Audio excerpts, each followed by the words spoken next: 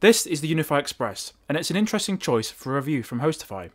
In this video, we're going to see what comes in the box, run through the initial setup, and then do some quick speed tests to see what we're working with. At the end, we're also going to put it in AP mode and adopt it to our HostiFi UniFi controller. Hey, my name's Alex, welcome back to HostiFi, and this is our look at the UniFi Express. On the outset, it might seem that this is just another UniFi cloud gateway, something that Ubiquiti used to call a UniFi OS console. While the UX can also be used for this purpose, it also can be used as a standalone UniFi AP. Ubiquiti debuted the UX back in November 2023, and it's priced from $149 in the US, or around £120 in the UK. In the box, you get the device itself, a USB-C power supply, mine also shipped with a UK power supply, complete with the Ubiquiti branding, and a Ubiquiti Ethernet cable. This is one of their UniFi patch leads with a flexible material to avoid breakages. These cables are great, by the way, and they are available from the Ubiquiti store. The UniFi Express is a small little device, the same size as the UXG Lite, but now with a 0.96-inch LCM screen, useful for showing traffic stats and connected clients. The back looks identical to the UXG Lite 2, with two RJ45 gigabit ports, one being LAN and the other being WAN. Ubiquiti has tried to make this as cost effective as possible, so while the UX has got integrated Wi-Fi, it can also host the UniFi Network app and function as a gateway. However, it can only manage 4 additional UniFi devices, switches and other APs, and then only connect 50 Wi-Fi clients to its integrated AP. Also, bear in mind that IDS and IPS are unavailable on this device. That AP, by the way, is Wi-Fi 6 with 2x2 MIMO on both 2.4 and 5 GHz. Ubiquiti says it can handle up to 2.4 gigs on 5 GHz, but as usual, this is just an aggregate number. The UX just takes standard USB-C power, and to get started, plug in your internet connection. Ubiquiti advises to use the UniFi mobile app, but instead I opted to plug my Mac directly into the LAN port. Internet works out the box, which is nice, and just the pre-warning, the UX has a 192.168.0/24 subnet pre-configured and hands out DHCP in that scope. So my advice is to set this up as an isolated device and then drop it into an existing setup.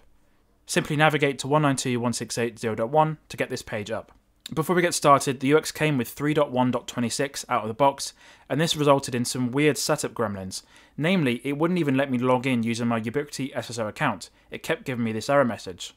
Instead, I opted to set up a local account first, and then upgrade the software to UniFi OS 3.2.5, and then go through the lengthy process of adding my SSO account afterwards, and then transferring the ownership back to myself. Once that section has now been finished, we can look at what the GUI for the UX looks like.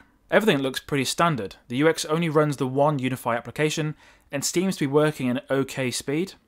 The boot time of the UX is super slow. Here it is sped up.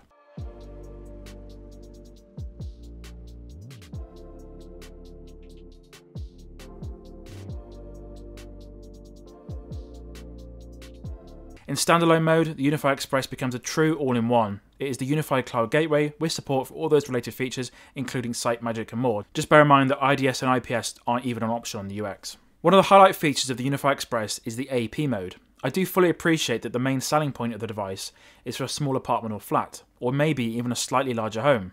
But if you do happen to have one of these devices, they can be adopted to a cloud-hosted UniFi controller, such as HostiFi.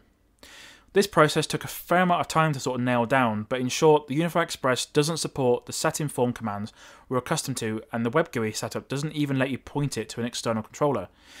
The process to get it adopted is to have another UniFi AP online and adopted with meshing enabled, and then turn on the UX and it will appear ready for adoption over Wi-Fi. The UniFi Express can also function as a wired UniFi AP, but it has to be set up via Wi-Fi first. Simply plug it into the same network and the UX will automatically reconfigure itself to become a wired AP. For the speed testing, the UniFi Express is actually pretty capable. I've got this set up with a channel width of 160 MHz on 5 GHz, and as you can see, we're seeing speeds of over 900 megabits up and down.